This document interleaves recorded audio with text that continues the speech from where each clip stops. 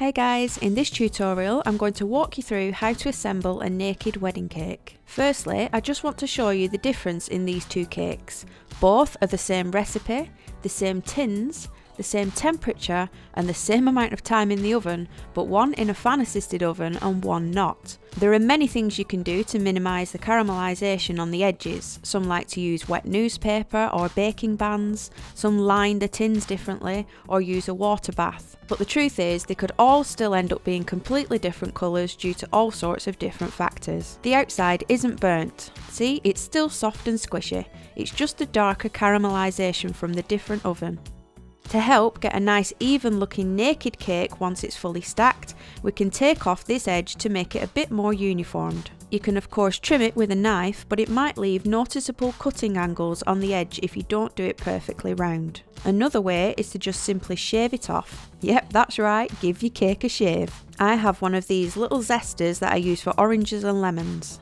Just buff this over the surface of the edge and all your cake will be very similar in colour. Unless they are different flavours, of course.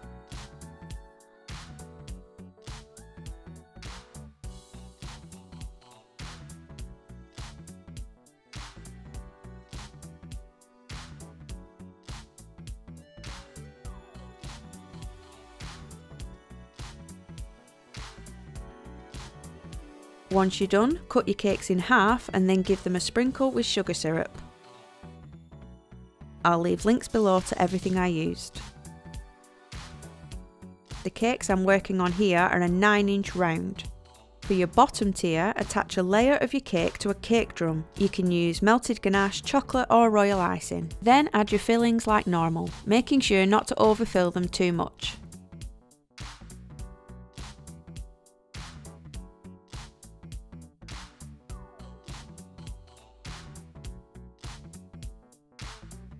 Gently scrape off any excess filling from the outside.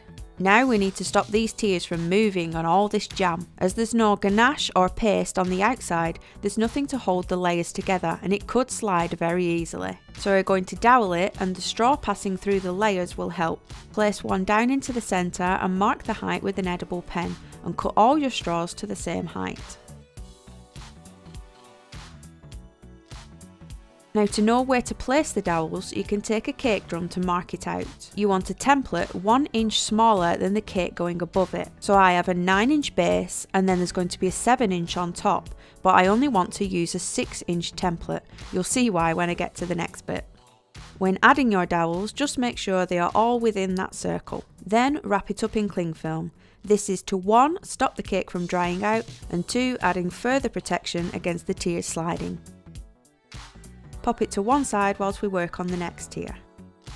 Now I usually stack all my cakes on drums for stability, but you're going to see one of these chunky bad boys on a naked cake, so we're going to use a cake card, even though they are a little bendy. Now you can get these in all sizes, so you'll want one that's 1 inch smaller than your next tier.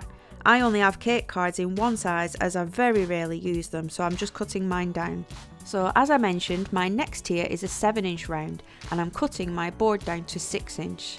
This is so when my cake is stacked you won't see the silver board at all. Of course my joins are going to be covered in fruit anyway, but it's handy to know if yours is going to be super naked and has nothing on the tiers. So I've cut my boards and I have a 6-inch round for my 7-inch cake and a 4-inch round for my 5-inch cake. Now add a little ganache to your card and place it in the centre of one of your layers. Stick it into position and let it set. Don't be tempted to continue filling it and stacking it, as you'll find the bottom layer might slip on the ganache. Just leave it to firm up before filling. Once you're done, repeat the process for doweling by marking round a 4-inch board.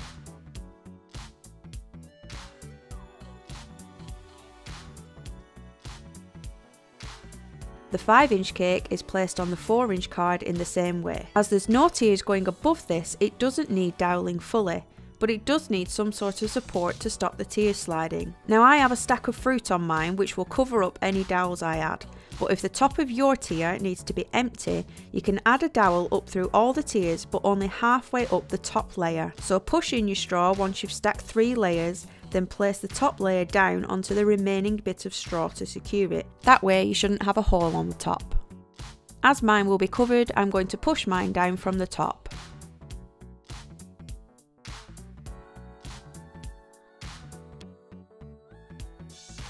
Wrap all your cakes in cling film and then it's time to buy your fruit. I buy the fruit as I set off for delivery so it's fresh. I picked up 1 pack of large strawberries, some smaller strawberries, 1 pack of raspberries, 2 packs of blueberries which cost £9.90. I then went to another shop to get 2 packs of blackberries which came to £2.98. Then I set off to the venue. My 2 bottom tiers were sat in Tupperware domes on non-slip matting and I held the top tier on my journey. With you, you'll also need some scissors, a bag of buttercream, a knife and icing sugar. The middle tier is sat in this dome. Place your base cake onto the cake table and unwrap the cling film. You may find the cake has settled overnight or during transport, so just trim the straws back down to height so the next tier doesn't look like it's floating. Squash your bag of buttercream to heat it up a bit and snip off the end. Add buttercream to the top of the base tier and unwrap and carefully place the middle tier on, pushing it central. Do the same for adding the top tier. Now pipe buttercream all around the bottom of the cake and randomly place fruit all around it.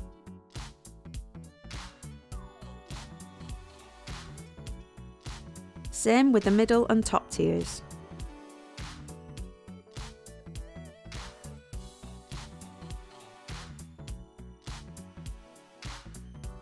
Place a pile of buttercream on top for the fruit to stick to.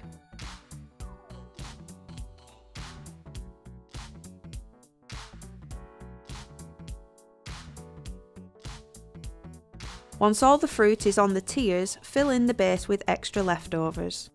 To finish, sprinkle the whole thing with icing sugar. I used a whole pack of blueberries and a few from the second tub. I used most of my 2 tubs of blackberries, nearly all of my raspberries, most of my small strawberries and large strawberries. This was what was left from a 5-inch, 7-inch and 9-inch 3-tier. So I stacked my naked cakes at the venue just because they're so fragile without their sugar paste. I hope this comes in handy for you. If it did, please hit that thumbs up button and subscribe for more tutorials every Tuesday. Thanks guys, see you next week.